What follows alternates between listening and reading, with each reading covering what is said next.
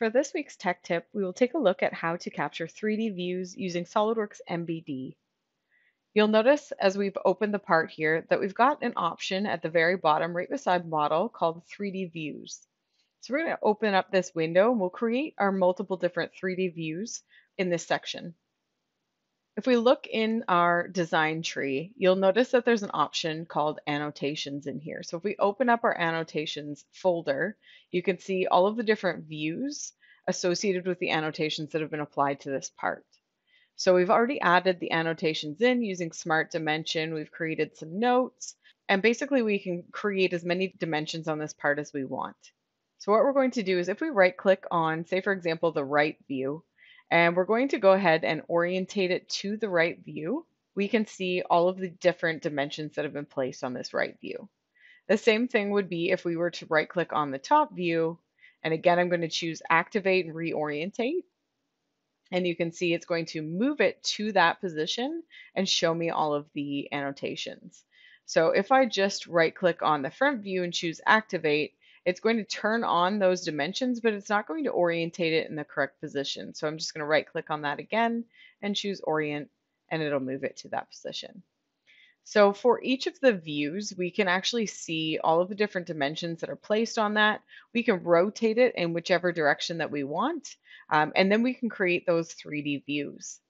So let's say, for example, if we start on our front view, we can go ahead and capture the 3D view using the capture button, and it's going to capture that view for us. So whatever we've got on the screen here, it's going to capture that for us.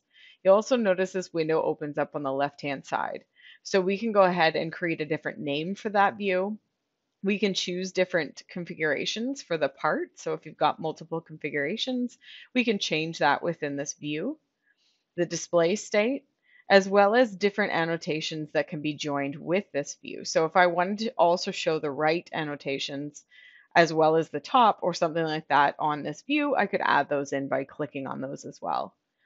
So I'm just going to choose the front for now, and I'll choose the OK button. And now I've got my first view.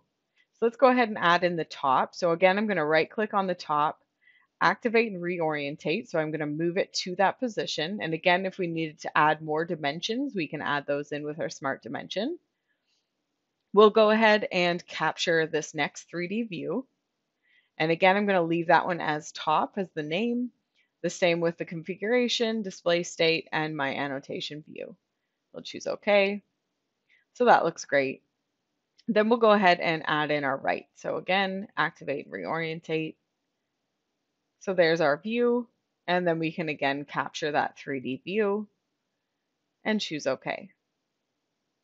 So we've also got the notes area that's available. So let's go ahead and activate the notes area.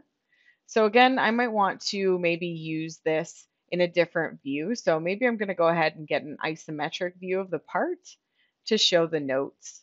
So there's our notes in my isometric view. I'll go ahead and capture that in the same orientation so you can see the notes area.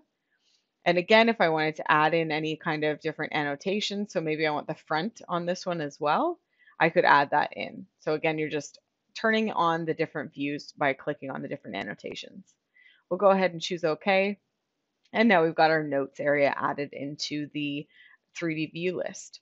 So now if we want to change to a different 3D view and just see what it looks like, we can just double click on that view and it orientates us back into that position. Again, if I go to my top, the notes area, and we can kind of change this around until we're happy with exactly what we're looking at. So again, you can always update these, just capture those and delete them as well. There is update preview options as well. And you can also sort your order by different options within the list. You can also just drag these into different positions. So if I wanted my notes to come before the right, I can move those into whichever orientation that I want right inside the 3D view. Once I'm happy with all of my captured 3D views, I can go ahead and export these as whichever type of format that I'm looking for in MBD. So I can publish this to a 3D PDF. I can publish this to a Step 242 file.